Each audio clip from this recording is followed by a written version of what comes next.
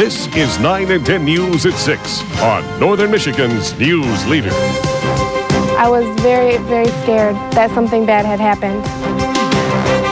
This car went on a wild ride, all because of two 5-year-olds. It was the last day of summer vacation for the two kids, and the kids ended their vacation with a bang, a crashing bang. The kids got the keys to their sister's car, drove it around a neighborhood in the Oceana County town of Shelby, and crashed the car into a tree. 9 and 10's Dan Farkas spoke with people involved in the accident today. Dan, how are the kids doing? Well, Trish, it's unbelievable, but the kids are okay. Just some bumps and bruises, which is quite frankly a miracle when you consider the nightmare these kids went through. 5-year-old twins Jeremy and Justice like their cars. Little cars, big cars. I don't know. I was very, very scared that something bad had happened. It all started when their older sister took a nap that ended with a nightmare. I didn't think that they had done anything wrong. The twins swiped her keys, they got in the car. Justice drove, Jeremy handled the pedals down below.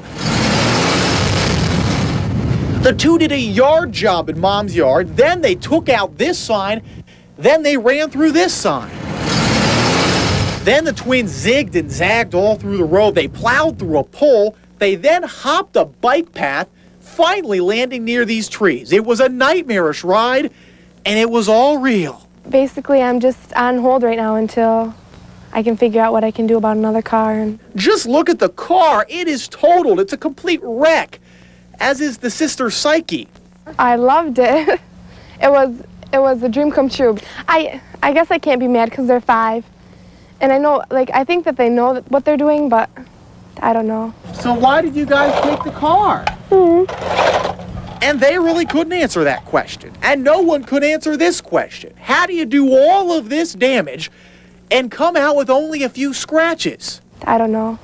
I'm just glad that they're okay. And hopefully aware of the moral to this nightmarish tale. Never ever drive.